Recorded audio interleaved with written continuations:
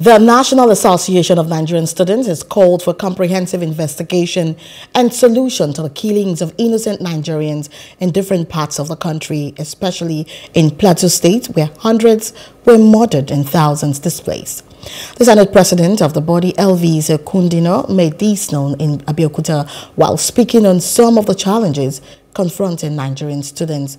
He laments economic hardship, farmer-herder conflict, kidnapping, attacks on students, and reckless killings of innocent Nigerians, urging the president to find a solution to the situation before it gets out of hand.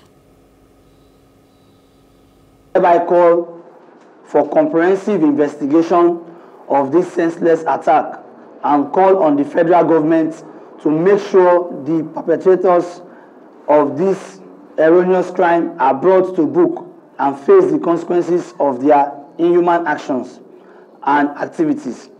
We equally call on the federal government of Nigeria to charge the leadership of our nation's security agencies to improve the intelligence gathering techniques to save us official attacks and counterattacks.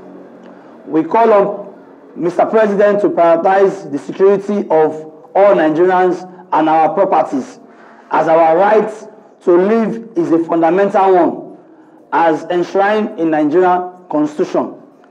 If the serving service chiefs and other heads of our nation's security and intelligence agencies cannot handle the situation, then Mr. President should do the needful in this regard by recruiting capable hands that will ensure we are secured internally as a nation. Hello, hope you enjoyed the news. Please do subscribe to our YouTube channel and don't forget to hit the notification button so you get notified about fresh news updates.